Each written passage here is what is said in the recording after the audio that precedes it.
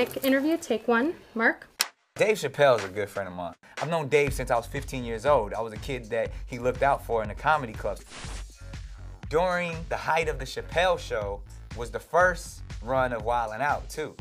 So the only two shows in Viacom's, or two urban shows in Viacom's system at that time was Wildin' Out and the Chappelle show. I was with him during those times where he was struggling with if he should do the next season and what was going on. And I got a close, intimate look at what he was going through. He was a fine example, man, of what it means to be a black man in this industry. And I learned from him, look up to him as a big brother. And I feel like I've grown, man. I have a different understanding, I have a different enlightenment, and I have a different approach as an artist. And I just want to be able to continue to do this as long as I possibly can.